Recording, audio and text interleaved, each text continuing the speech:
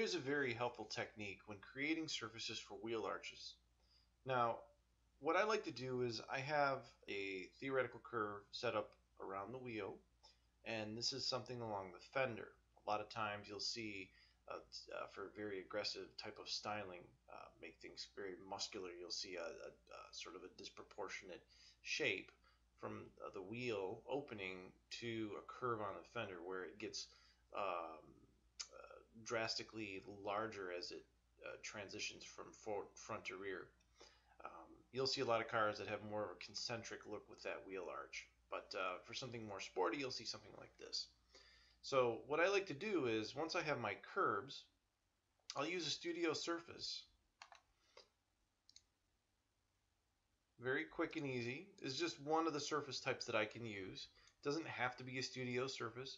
You can come in here and use a ruled surface. You could use whatever you want, so long as it gives you a nice, clean looking surface at the onset.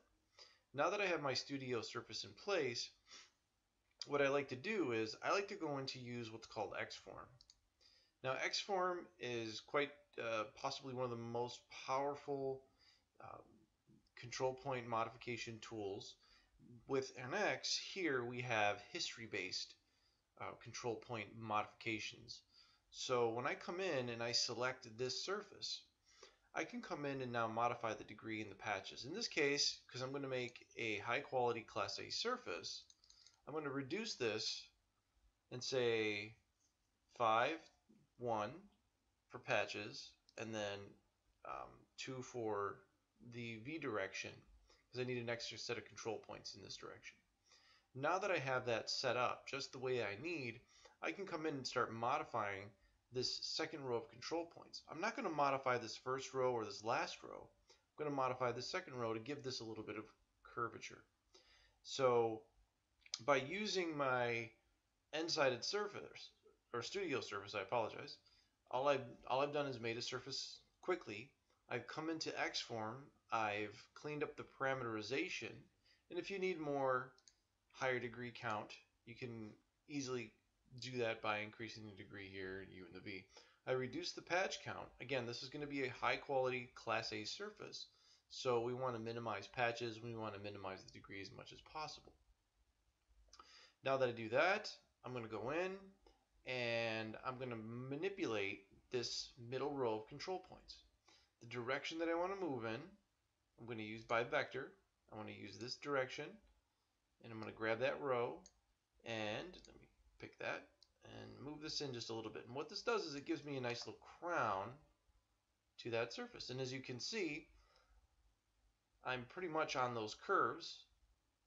These were relatively simple curves to begin with, and whatever tolerances are taken out going into the X-Form, minimal at best. So it's well within the acceptable range to meet those curves. And I have a little bit of crown on that surface. So now I want to analyze this, so I'll go into analysis. And for this, I'm going to use reflection, pick my surface, and apply. As you can see, I have a nice clean surface, no sudden sharp interruptions. I can go into regular old highlights as well. So it looks pretty good.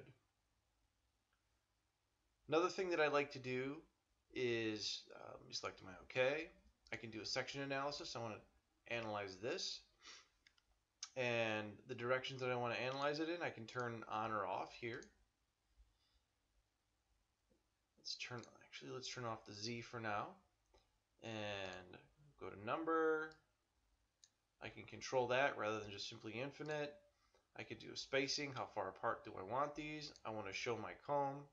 I'm going to suggest a scale factor, and I'm going to take a look at my comb. And as you can see, I have a very clean comb coming in. So there's good looking transitions on those curves. Let me increase the scale a little bit, the number and the scale. There we go.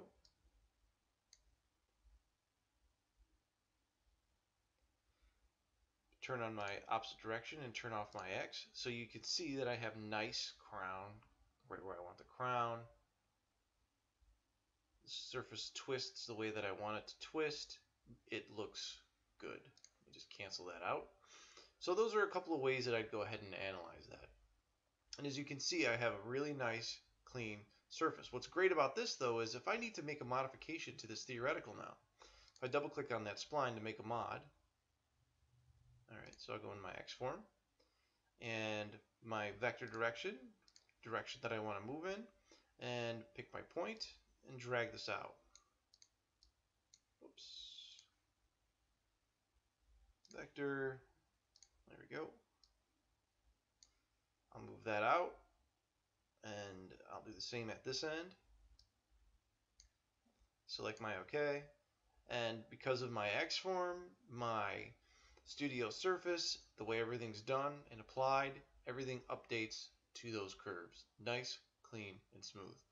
So this is a very usable surface for your wheel arches now, for something that you want to lay out nice and quick. This does a really nice job, and over the long haul, you can come back, make those modifications, tweak it as you see fit.